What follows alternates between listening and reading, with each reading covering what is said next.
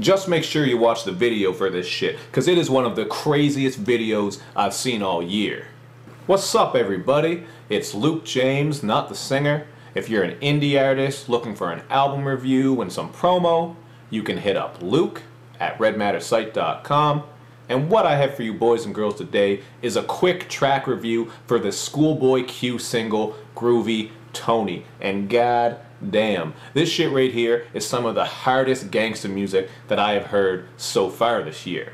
Now the beat is all built around this warping bass that gives it a little bit of a dark and eerie vibe, and that vibe matches up perfectly once you see the video because it has a little bit of a grindhouse / noir style going on. And even a little bit of a horror movie style, man, because at one point you see Schoolboy Q with his face just blanked out. It's basically all skin. He has no eyes, nose, and teeth. It's just some really creepy shit, and it kind of reminded me of the Cenobites from Hellraiser. And if you don't know who the Cenobites are, man, they used to give me some serious nightmares back in the day, especially the Chatterer.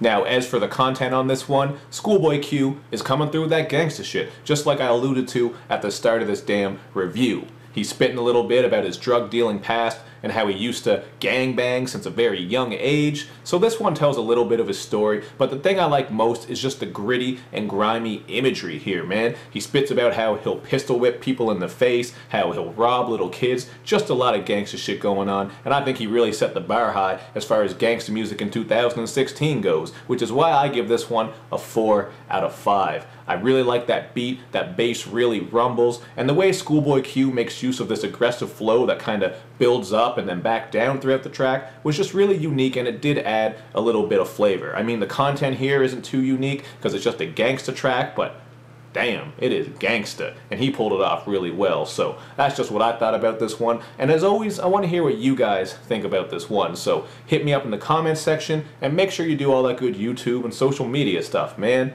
where you like my videos, you share them, you follow me on Twitter, you retweet the videos, and you especially subscribe to my channel. Thank you for watching, everybody. I'll see you next time.